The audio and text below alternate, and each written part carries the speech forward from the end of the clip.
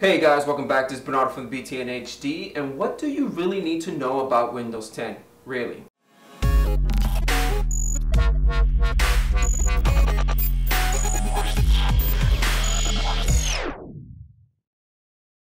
Now, Windows 10 is going to be releasing on July 29th.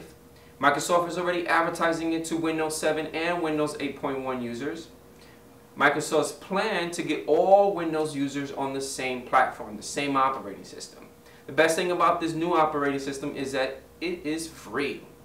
Now the first year is free with all kind of updates. They're going to be pushing all kind of features and security updates, and it's a full copy.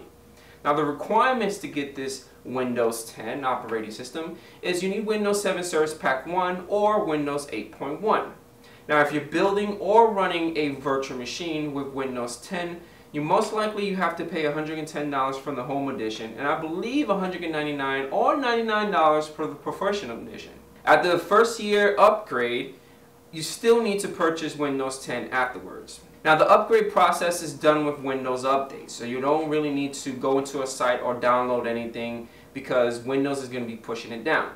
Now Microsoft is rolling it out with a pop-up, which you guys already saw, and you need to reserve your spot. When the update is ready, it automatically downloads to your machine in pieces. Now, taking this preload approach to pushing out Windows 10 is something that other operating systems have done in the past.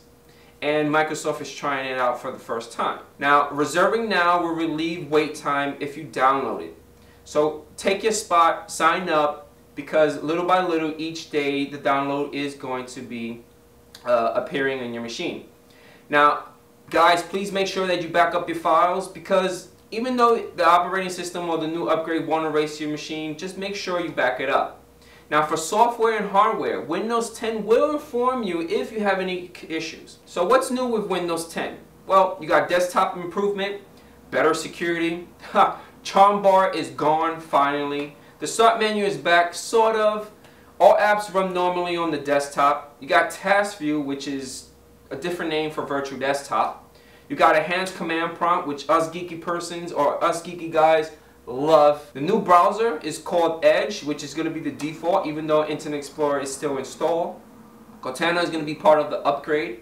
Some Windows features can be found, but this is the best thing about Windows 10. It allows you to disable them. Microsoft's plans for Windows 10 is basically that it is going to be the last version of Windows. That's it. It's only going to be one version of the operating system, and that's going to be Windows 10. Microsoft is going to be pushing updates to improve Windows 10 with new features, UI features, so we're not going to be getting any Windows 10.1 or Windows Service Pack 1. Now, even though Windows 10 Preview is still buggy, I still feel like, you know, it's a good upgrade. It's free, which you have to take advantage of the first year. One of the best things about Windows 10 is, you know, even though you got live tiles, universal apps, Microsoft account integration, but the best thing about Windows 10 is it allows you to disable them. You don't really need it to work with the operating system. And that's it, guys. That's all you need to know about Windows 10. Again, it's around the corner. We got one more month for it to release to the wild.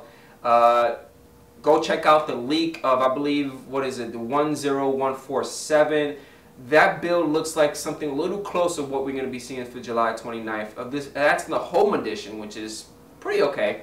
Hopefully you guys enjoyed this video. If you have any comments or concerns, leave them at the bottom of the video. Don't forget about hitting that like button because it does support the video, as well as this guy.